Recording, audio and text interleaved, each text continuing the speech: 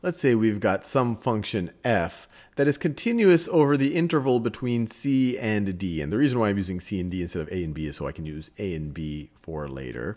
And let's say we set up some function capital f of x, which is defined as the area under the curve between c and some value x, where x is in this interval where f is continuous, under the curve. So it's the area under the curve between c and x. So if this is x right over here, under the curve f of t dt. So this right over here, f of x, is that area. That right over there is what f of x is. Now the fundamental theorem of calculus tells us that if f is continuous over this interval, then f of x is differentiable at every x in the interval, and the derivative of capital F of x. And let me be clear. Capital F of x is differentiable at every possible x between c and d, and the derivative of capital F of x is going to be equal to lowercase f of x. Fair enough.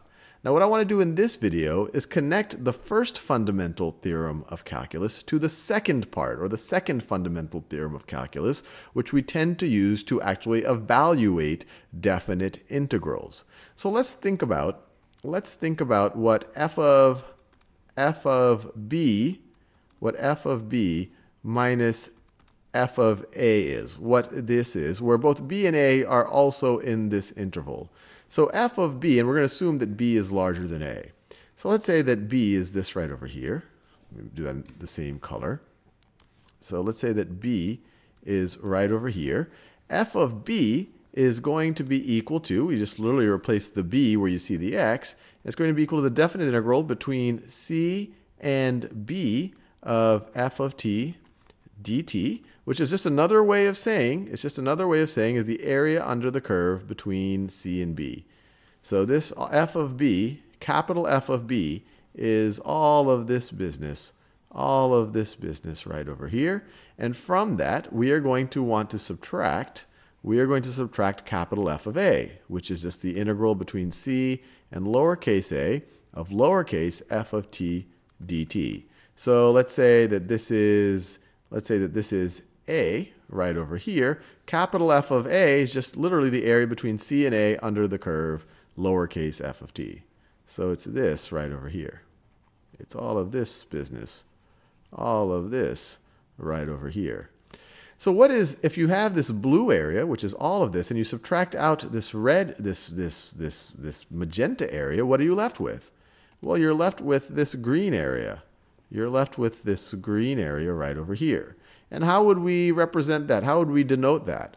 Well, we could denote that as the definite integral between a and b of f of t dt.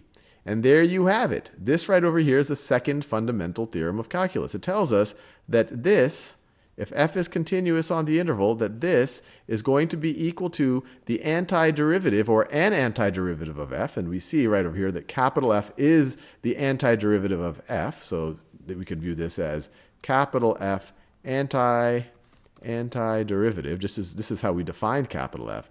The antiderivative, or we didn't define it that way, but the fundamental theorem of calculus tells us that capital F is an antiderivative of lowercase f. So right over here, this tells you, if you have a definite integral like this, it's completely equivalent to an antiderivative of it evaluated at f, and from that, or evaluated at b, and from that you subtract it evaluated at a. So normally it looks like this. I just switched the order. The definite integral from a to b of f of t dt is equal to an antiderivative of f, so capital F evaluated at b, and from that the antiderivative, from that subtract the antiderivative evaluated at a. And this is the second part of the fundamental theorem of calculus, or the second fundamental theorem of calculus, and it's really the core of an integral calculus class because it's how you actually evaluate definite integrals.